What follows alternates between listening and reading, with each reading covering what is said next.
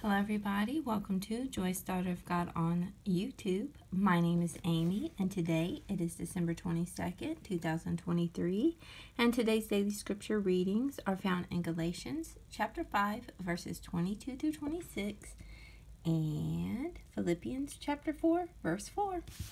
As always, let's get started with the index scripture first. So Galatians chapter 5 starting at verse 22, and the word says, "But the fruit of the Spirit is love, joy, peace, long-suffering, kindness, goodness, faithfulness, gentleness, self-control. Against such there is no law. And those who are Christ have crucified the flesh with its passions and desires. If we live in the Spirit, let us also walk in the Spirit. Let us not become conceited, provoking one another, envying one another." Amen. And then on the index card, I reiterated verses 22 and 23. "But the fruit of the Spirit is love, joy, peace, long-suffering, which is patience, kindness, goodness, faithfulness, gentleness, self-control. Against such there is no law." And then I wrote, "Allow your fruit of joy to grow and share it with others." And then I also wrote, "Let all your fruit grow." But this week's focus has been on joy. So that's why I emphasized to allow your fruit of joy to grow and to be able to share it with others.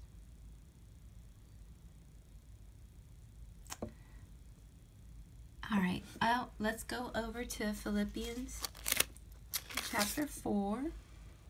Philippians chapter 4, verse 4. And the word says, "Rejoice in the Lord always. Again, I will say, rejoice. Rejoice in the Lord always. Again, I will say, rejoice." Let me go ahead and go down and finish it off at verse 7. "Let your gentleness be known to all men.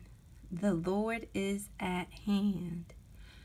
Be anxious for nothing, but in everything by prayer and supplication with thanksgiving, let your requests be made known to God.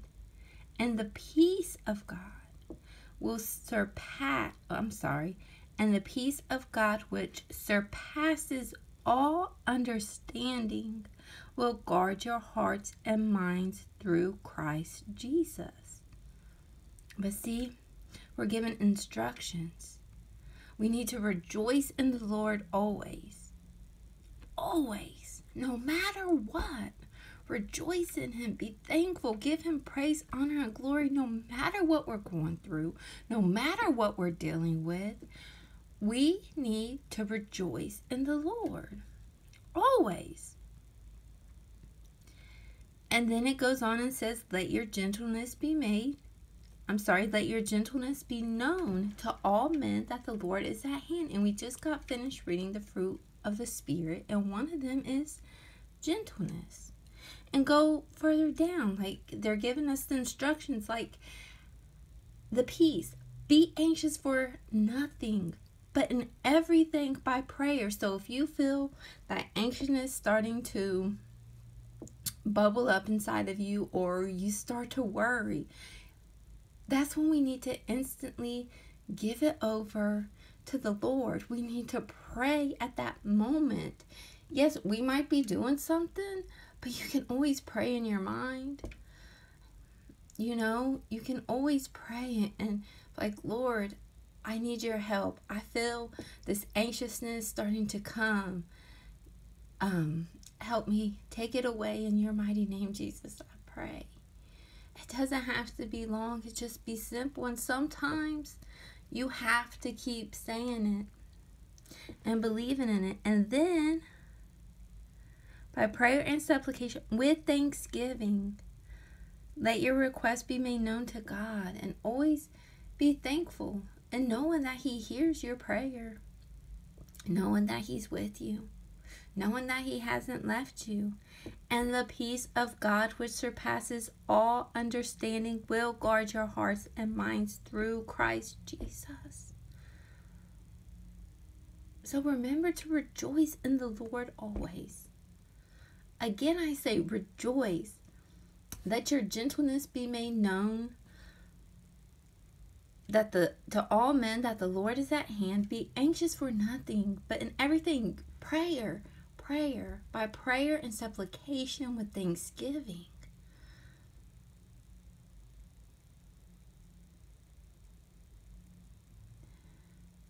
Do not let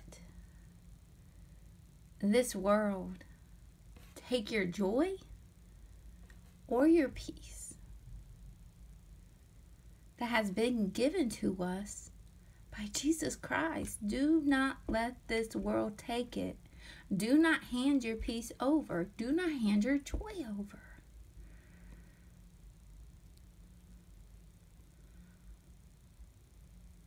Because, like I've been saying it, and I understand that so many of us go through different things. And I understand that so many of us are on our different walks with the Lord. Where it's like our faith may be different. But at the same time, all of us who are born again believers and followers of Jesus Christ, who've been reconciled back to Abba Father, which is God, and have the Holy Spirit dwelling in us, we have the fruit of the Spirit in us. We have all those seeds. And like I've been saying to the Lord, it's like I know we all have the seeds. It's just those certain seeds mature at different levels for each of us. And some need more pruning and attention to. Some can grow quick and, some need those attention. But we all have it.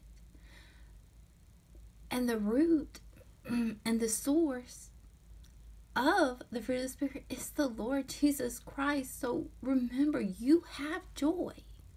You have peace.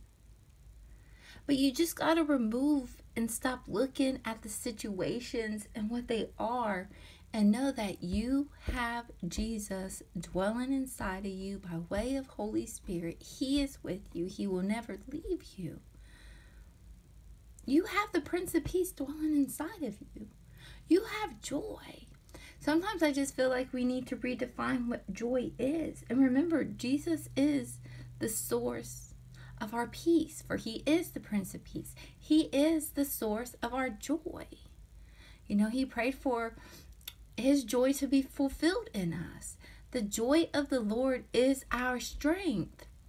In Nehemiah, I think chapter 8, verse 10,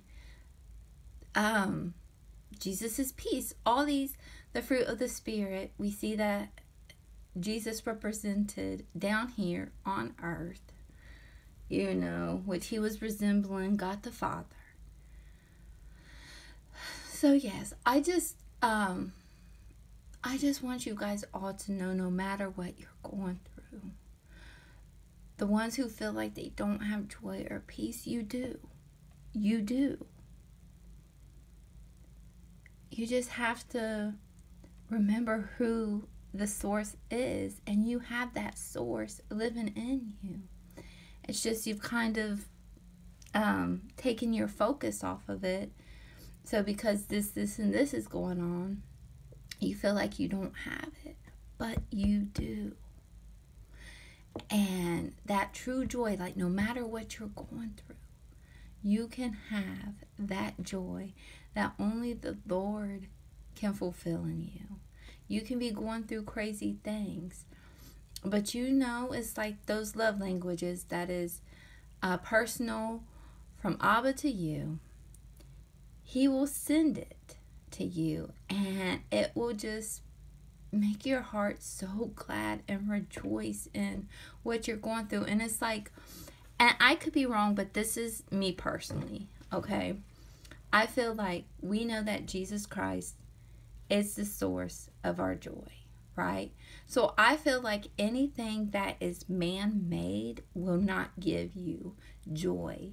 I feel like everything that truly gives you that joy comes from the Creator, that He has created.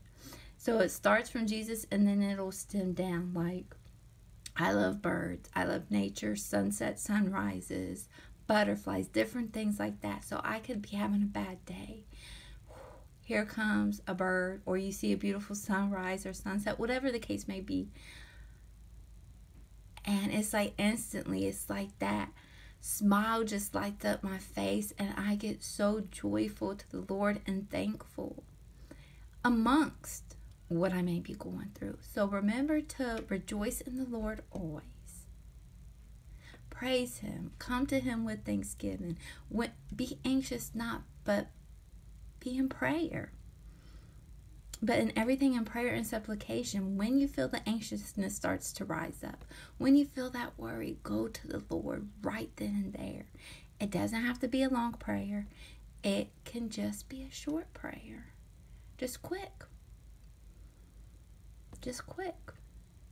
Alright, well, I know this video has gone longer than usual, but I hope you all have a wonderful and blessed morning, noon, or night. Whenever you come across this video, God bless each and every one of you all. And remember to walk in the joy that the Lord has given to you. Rejoice in the Lord always. And allow His peace that surpasses all understanding to guard your hearts and mind through Christ Jesus. Take care. Bye.